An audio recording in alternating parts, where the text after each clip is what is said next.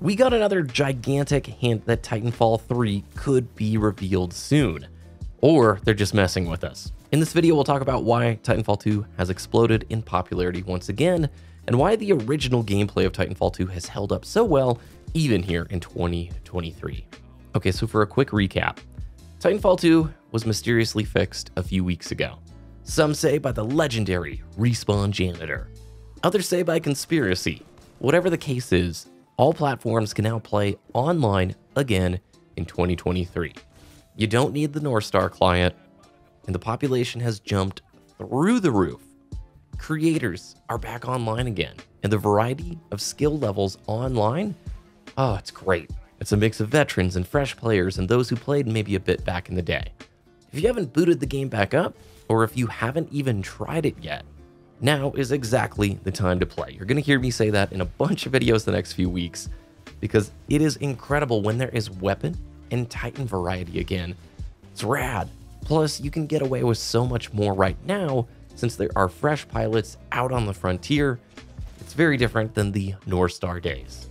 We also got another new featured mode this last week. If you haven't been paying attention, this is some of the changes that Respawn has been doing the last few weeks, is swapping out the featured mode. This week, we had a mode titled 3 question marks, and the description of the mode is, "Your rockets will blot out the sun." Which of course is a quote from the movie 300. All right, let the conspiracies and the rumors flow at this point.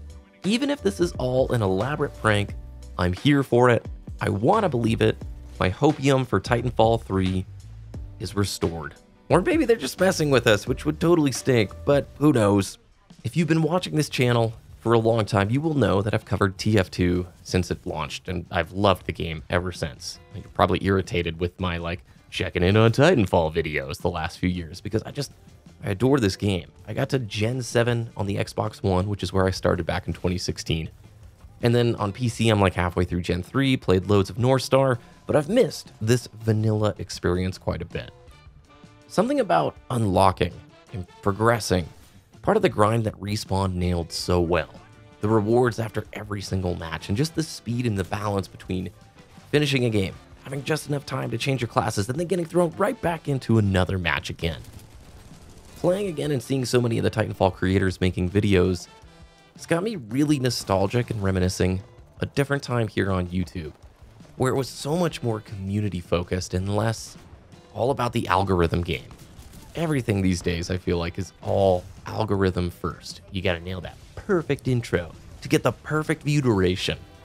Just wasn't the case back then. I don't know what it is about the Titanfall scene, but there's something really authentic and genuine and kind about the creators in that space.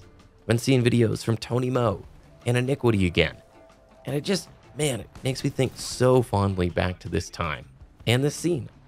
People play and love Titanfall 2, in my opinion, because the sandbox gives you nearly endless options for playstyles and player expression. The movement system alone is straight up limitless. Between stim and grapple, you could spend years and never master all that there is. Add in slide hopping and momentum preservation tech, and it's basically a movement kid's dream.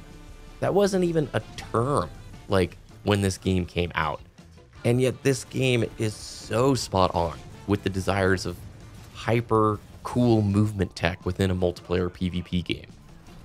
Then you have tons of weapons to choose from, and lots of Titan options. So much depth there that you really can play this game for years and years on end, and in my opinion, not get bored. It's not a game that I can play for 4 hours at a time, but it is a game that I can play for 6-7 years now, every once in a while, and always feel like there's more to progress and things I haven't tried before. Speaking of which, if you are a new player, I just want to throw this out there. I've had comments talking about it. People don't really like, or veterans I should say, don't like Spitfire, Car, Monarch, Tone. They hate on those weapons because they're very easy to use, and in the case of the Spitfire, a lot of times it's players just camping on a roof, taking people out, and it's frustrating if you're trying to explore the movement tech within the game. So if you're unaware, people hate on the Car because it's extremely easy to use. I might even have it in some of the gameplay here. I barely have touched the thing. I'm more a Volt player.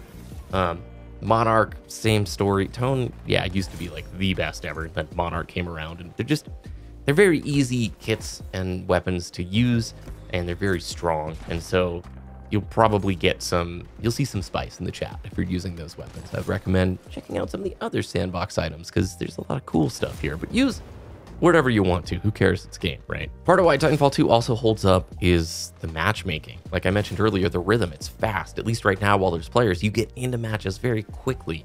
There's very light skill-based matchmaking. If it's even here anymore, I read interviews before the game came out talking about a system that they didn't name as SBMM, but sounded like they were going for some skill-based element, but I really couldn't find anything post-launch talking about it, and I've never really felt like this game had egregious SBMM that took away from the experience.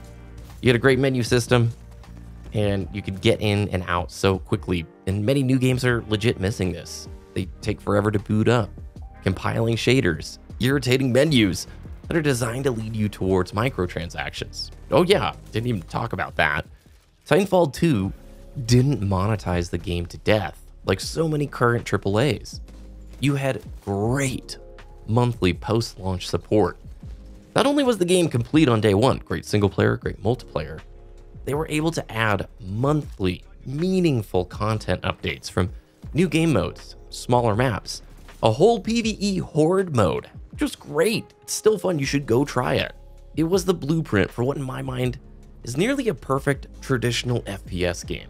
I understand that the Battle Royale craze had to happen, and that live service titles like Apex Legends are important. But I truly believe that a Titanfall 3 could absolutely succeed. I bet you Titanfall 2 was financially successful for Respawn. Even if you just look at the Titanfall series as their stepping stone into Apex, it is, in my mind, a huge success, and I'm glad that they pursued it. And now that Respawn is a much bigger studio with so much more clout in the space, and people have done nothing but sing praise for Titanfall 2 for the last 7 years. You give a Titanfall 3 a solid release date, good marketing budget, and it's not going to be crowded around some of the other big competitor FPS games, 100%. Streamers and creators cover the game, and as long as it's halfway decent, it will be super successful. I'm sure they have learned a ton the last few years with Apex Legends. Now, if you want the full story of the last few weeks for Titanfall 2, every updated mode, the changes, the new items they've put on some of the maps, check out the video linked here on screen. Thanks for watching, and we'll see you in the next one.